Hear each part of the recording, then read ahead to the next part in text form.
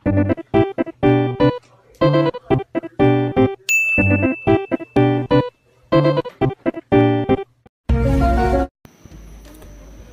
guys, welcome back to my channel. Nah, di video kali ini ya guys ya, cara mengupdate Playstore guys ya. Nah, bagi kalian pengguna baru Android mungkin kebingungan bagaimana cara mengupdate Playstore kita sendiri. Nah, jadi bisa kalian simak video ini hingga selesai supaya kalian paham. Oke, di sini langsung aja kita buka aplikasi Playstore-nya guys ya. Nah, seperti kalian lihat, ini adalah tampilan awal dari aplikasi Playstore tersebut.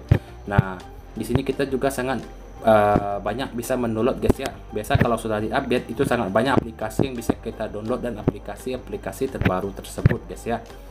Nah, cara untuk mengupdate Playstore itu cukup mudah guys ya. Langsung aja kita tekan di bagian profil kita. Nah, setelah kita tekan di bagian profil, kemudian kita tekan di bagian setelan.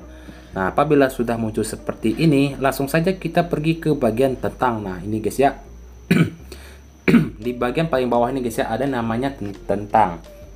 Kemudian kita tekan. Nah, kemudian di bagian sini kita scroll ke atas. Nah, kita maka akan ada di bagian bawah sini guys ya, yang ini versi Playstore. Nah, jadi di sini ada yang namanya bagian ini guys ya, bagian update Playstore. Nah, langsung aja kita tekan.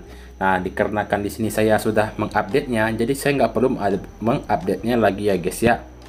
Nah, jadi bagi kalian pengguna baru kurang lebih caranya seperti itu. Tinggal kalian tekan update Playstore ini, maka sudah berhasil kita mengupdate-nya. Maka bentuk Playstore-nya pun akan menjadi tampilan seperti baru. Nah, caranya kurang lebih seperti itu ya guys ya. Oke, jika kalian ada pertanyaan silahkan komen di bawah dan sampai jumpa di konten berikutnya. Bye bye.